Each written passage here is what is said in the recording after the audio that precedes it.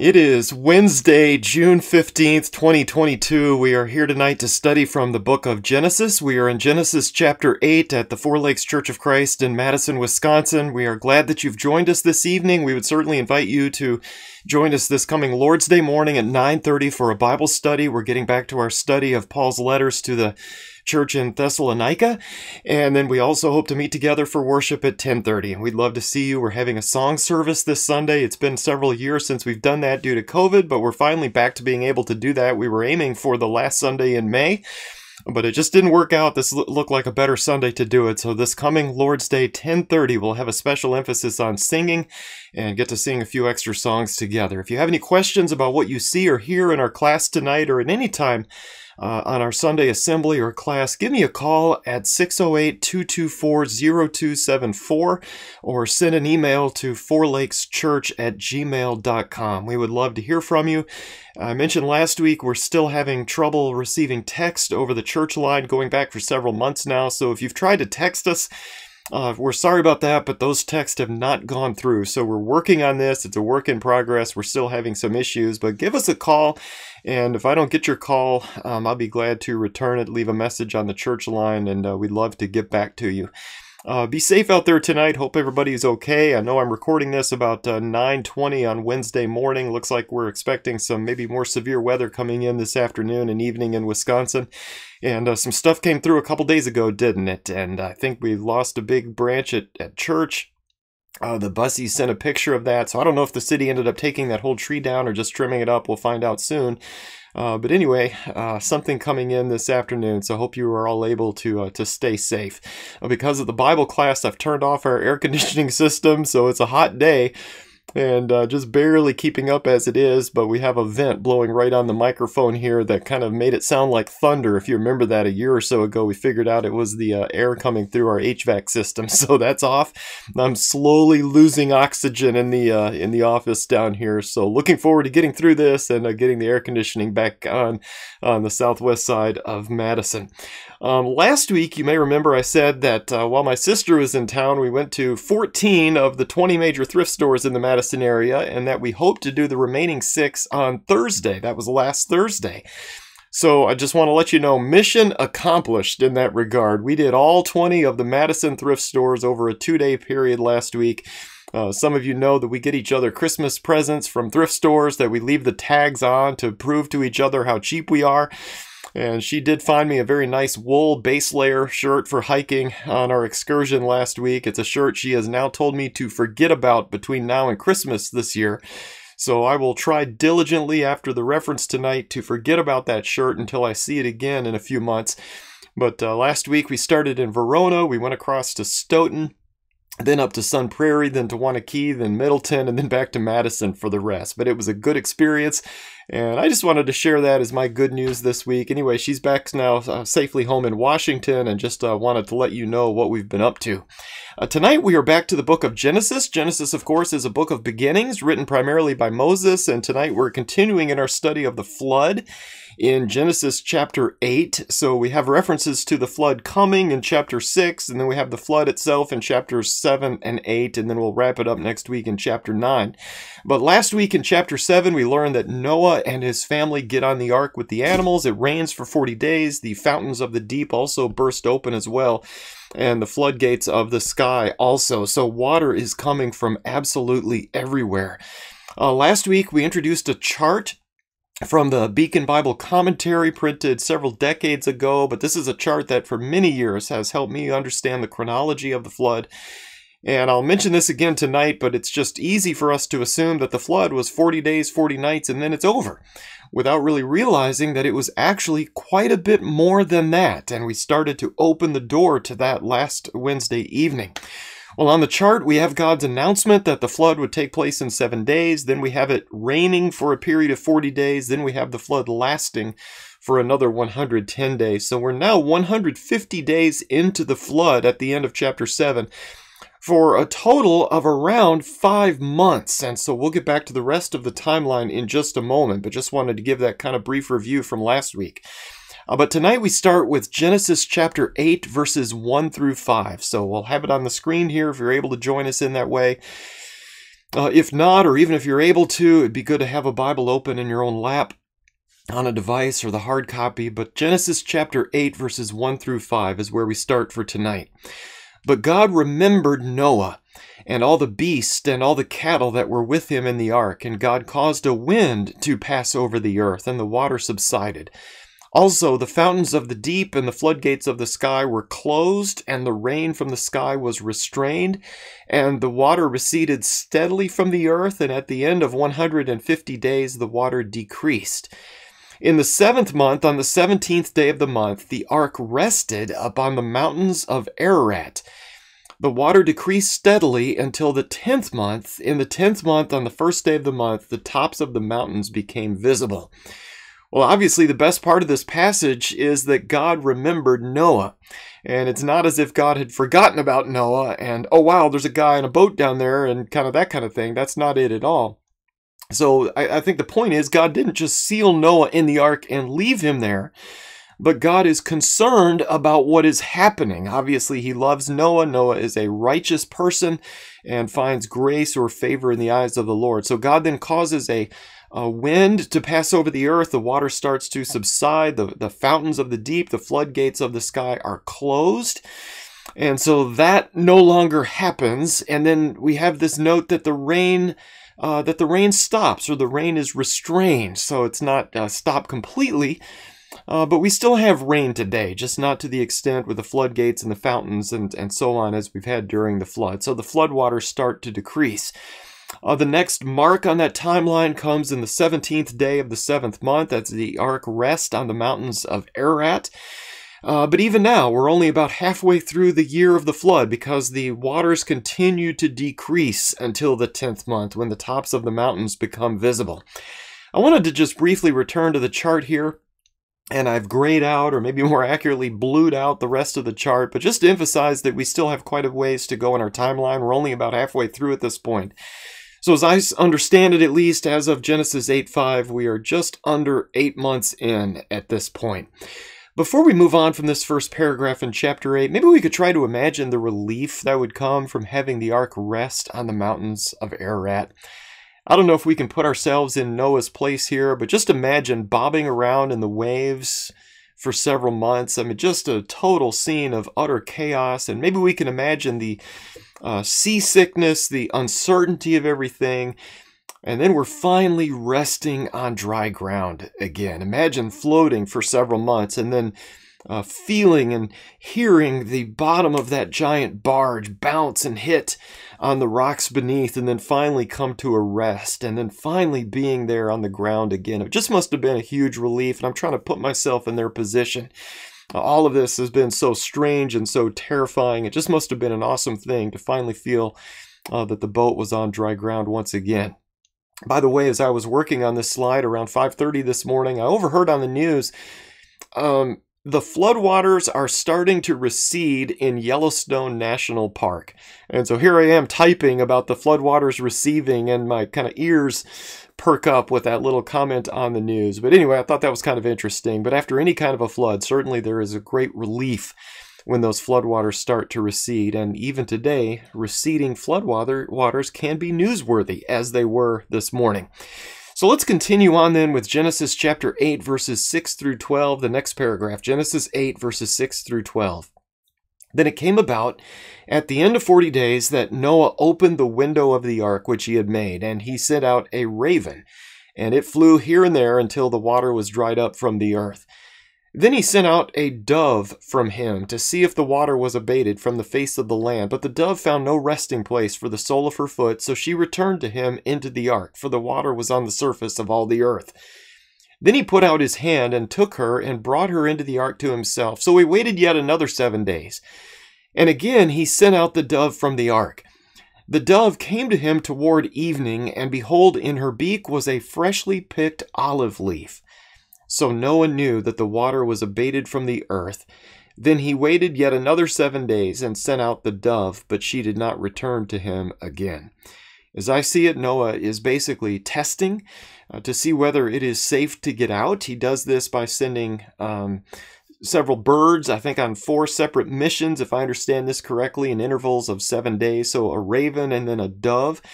The raven just flies around, and I don't know, we're not told too much here other than that. Some of the commentaries were speculating that the raven could land on floating debris, maybe the bodies of animals that had died in the previous year in the flood, and maybe it was eating off of those, as ravens are known to do, but we don't really know. It's not conclusive here as to what the raven determines.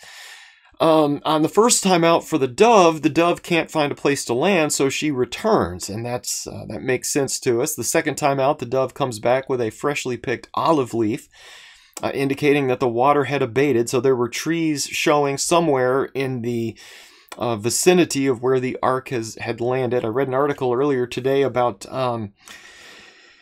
olive branches being able to bud underground and to leaf not underground, but underwater, I should have said, which was kind of interesting. So just today we know that this is able to happen, and just as kind of a confirmation of what Noah sees here. But the water had abated to the point where the dove could go and pick a branch and bring it back to Noah. And then the third time, the dove simply leaves and doesn't come back. And I'm hoping that's a good sign. Hopefully, not some pterodactyl come snatched it out of the sky or something. But anyway, we have the dove disappearing, and Noah takes that as a sign that it's pretty much over. So let's continue then with Genesis chapter 8, verses 13 through 19. Genesis chapter 8, verses 13 through 19. Now it came about in the 601st year, in the first month, on the first day of the month, the water was dried up from the earth. Then Noah removed the covering of the ark and looked, and behold, the surface of the ground was dried up. In the second month, on the 27th day of the month, the earth was dry. Then God spoke to Noah, saying, Go out of the ark, you and your wife and your sons' wives with you. Bring out with you every living thing of all flesh that is with you, birds and animals and every creeping thing that creeps on the earth, that they may breed abundantly on the earth, and be fruitful and multiply on the earth. So Noah went out, and his sons and his wife and his sons' wives with him, every beast, every creeping thing, and every bird, everything that moves on the earth, went out by their families from the ark. Up in verse 13, Noah removes the covering of the ark. He looks out. It's dry outside, and so God then tells Noah to leave, to let the animals out so they can breed abundantly and repopulate the earth. And Noah obeys, and he leaves the ark with his wife and his sons wives with him. Concerning the pterodactyl, I guess that would have been on the boat with Noah, so maybe that's not what happened to the dove. Anyway, don't know what happened there, but anyway, the dove doesn't come back. He takes that as a sign, and God communicates here. Just a brief update on the timeline then. We have the birds being sent out, the water's finally draining completely, everybody leaving the ark. So the total time from the beginning of the flood until everybody gets off the ark, as I understand it here, is 1 year and 10 days. And again, I don't know about you, but as I mentioned last week, when I was a kid, I thought the flood lasted for 40 days and 40 nights. They get on the ark, it rains 40 days, they get off. But obviously, it is a bit longer than that. This is a year-long process, and it is a violent process, isn't it? Messy. We think of those who survive floods today, and the homes, for example, that were inundated by Hurricane Katrina. I've read about flood recovery, and apparently, just psychologically, it is harder to recover from a flooded home than it is from a house that's burned in a fire. Oftentimes, with a fire, everything is gone. But with a flood, a lot of times it's all still there but ruined. And so it's just sorting through it, and just a terrible thing to endure emotionally. But what an amazing thing this was, that God was so upset with everything on the earth that he would decide to destroy it in that way. So a year-long process. Well, let's conclude tonight with Genesis chapter 8, verses 20 through 22. Genesis 8, verses 20 through 22. Then Noah built an altar to the Lord, and took of every clean animal and of every clean bird, and offered burnt offerings on the altar. The Lord smelled the soothing aroma, and the Lord said to himself, I will never again curse the ground on account of man, for the intent of man's heart is evil from his youth. And I will never again destroy every living thing as I have done. While the earth remains, seed time and harvest, and cold and heat, and summer and winter, and day and night shall not cease. Notice here, when it's all over, one of the first things he does, Noah offers a sacrifice.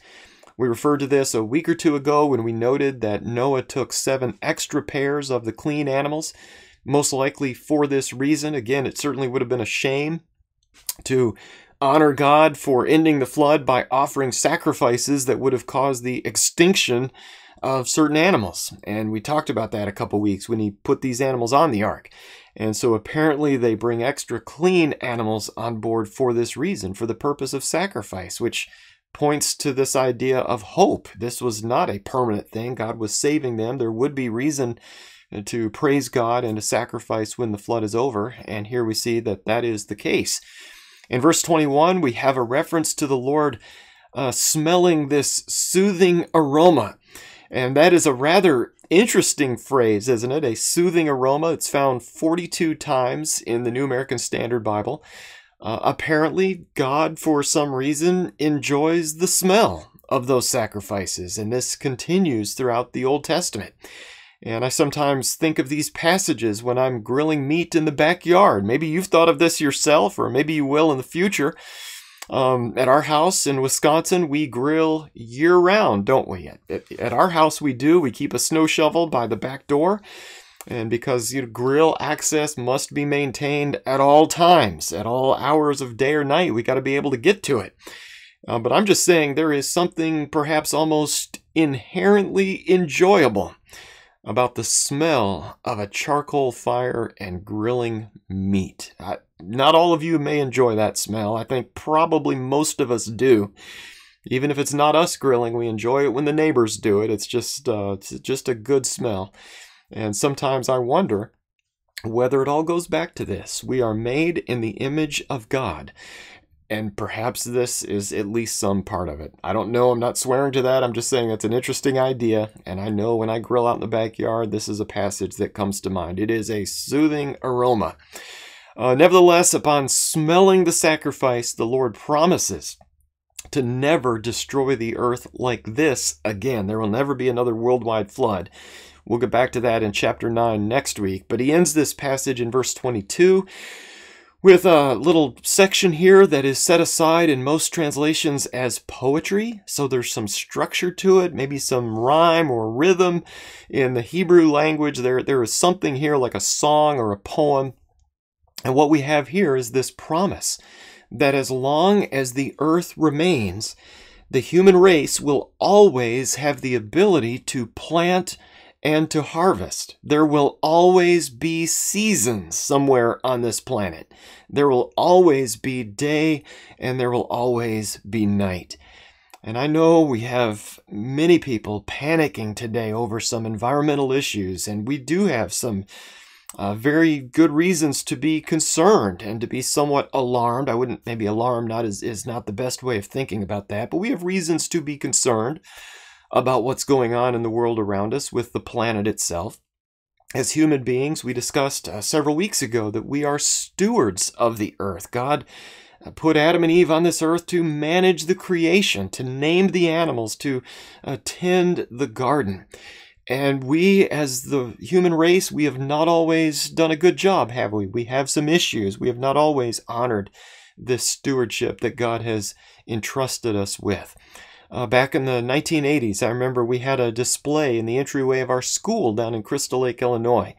A warning of the coming ice age. As I remembered, it was like a Time magazine type cover that had been laminated or mounted on a plaque, just telling us to be good to the earth because the ice age is right around the corner, and any moment now we're going to just plunge into the negatives below zero. There will be no more crops, and we're all going to freeze and then starve to death. And a great thing to put out there for kindergartners in the 1980s.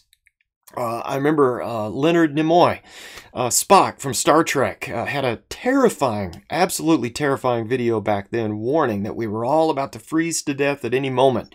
Just a few minutes long, and I think you can find it if you go on YouTube and search for Leonard Nimoy, climate disaster, ice age, that kind of thing. I'm sure you'll find it. I watched it again a few years ago. But man, if Spock says the planet's going to freeze and we're all going to die, that he had some credibility back there in the mid-'80s. And I don't hear too much about the coming ice age anymore. But there's always some reason to be concerned about the world around us.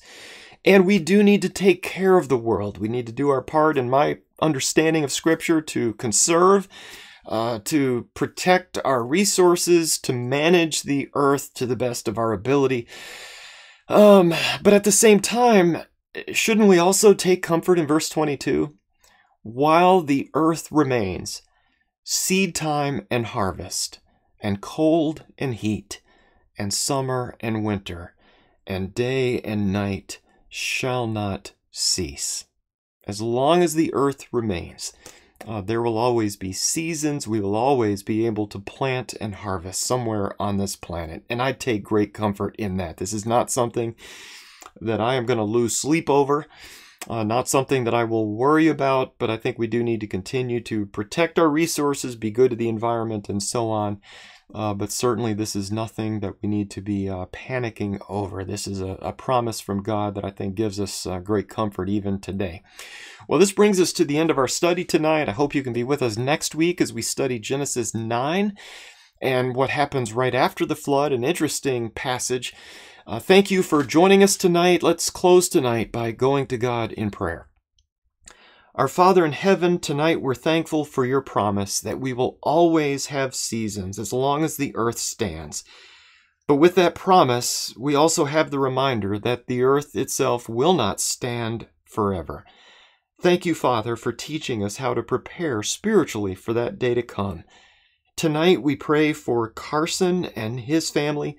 We pray that you will give him strength and peace and bless his parents as well. Thank you for making him a part of that family.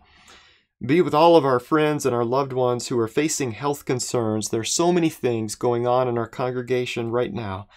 Bless us with wisdom so that we would all know how to help just as we should, just as your Son has modeled for us. Father, thank you for making us a part of your kingdom, the church. We come to you in the name of Jesus, our Savior. Amen.